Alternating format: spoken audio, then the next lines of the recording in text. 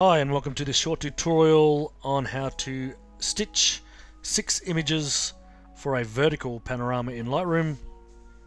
I've got my 6 images here. Settings were ISO 4000 on a 20mm lens, f1.8, 15 seconds. My first image, which is a little bit crooked, so I'll see how Lightroom copes with it. Up to my 6th image.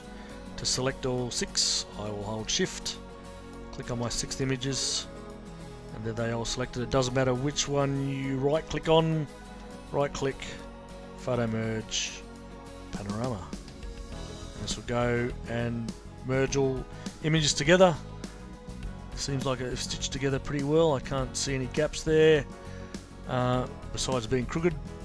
I know that in my first image I did have more foreground, so to regather that I can use boundary warp to regain it without warping the Milky Way too much.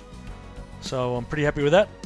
Once you've done and you're happy, click on merge. Once you've done that, it'll head back to Lightroom, and here will be your image, which just needs straightening and cropping. So we'll do that now.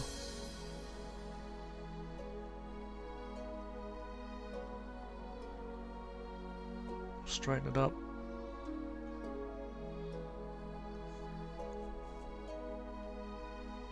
After there, I'm pretty happy with that. Done. And there we have one image created from 6 by using the panorama feature in Lightroom. Hope you enjoyed this short tutorial. The next one will be star trails, which will probably be next week. So thanks for watching, and I'll see you on the next one. Cheers.